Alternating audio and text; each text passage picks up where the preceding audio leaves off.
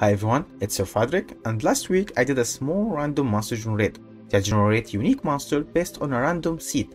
In today's video, I will show you the system that I use to control that random system. What is the random seed?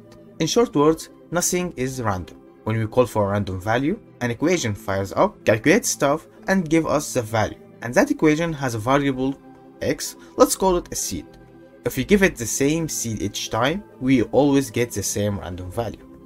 So for the small system that I wrote, has two functions. The first one is generate random seed, which sets the random seed to the actual current time into the random seconds, basically setting it to as close as we can get to being random and unpredictable. When we call this function, we will have a kinda random seed.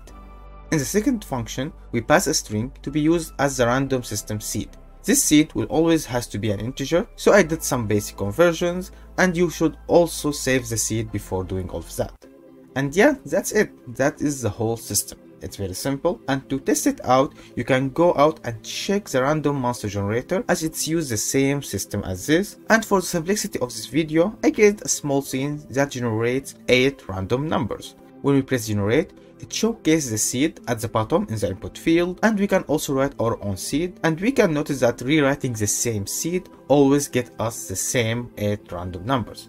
How cool is that? Like, it's really simple. You can find the simple script in my GitHub page, I will link it down below. Thanks for watching, let me know if you have any questions in the comments below. Check my games on itch.io, my Patreon, and follow me on Twitter. Don't forget to like, share, and subscribe. See you all in the next adventure.